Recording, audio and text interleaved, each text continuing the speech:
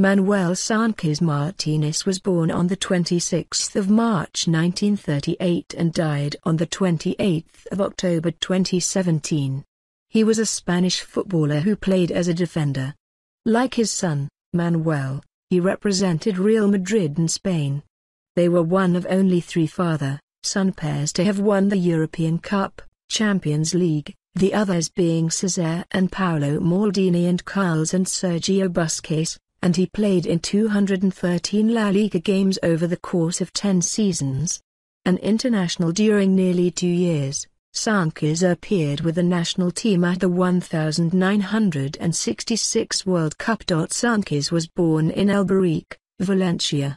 During his career he represented CD Condal, Real Valladolid, Real Madrid and Córdoba CF, and he was a member of the successful Madrid sides in the mid-60s that won 4 La Liga championships in 5 years, with the addition of the 1965-66 edition of the European Cup. In this competition, he appeared 35 times for the Merengues.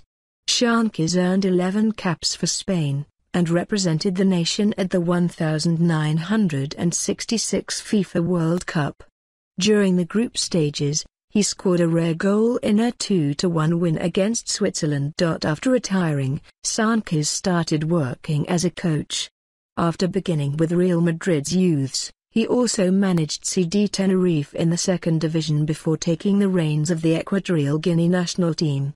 As the nation was immersed in a situation that would lead to the coup d'état against Francisco Macia's Nima, the sporting facilities in the country suffered from a deep lack of investment, and Sanchís eventually left his post and returned to his country.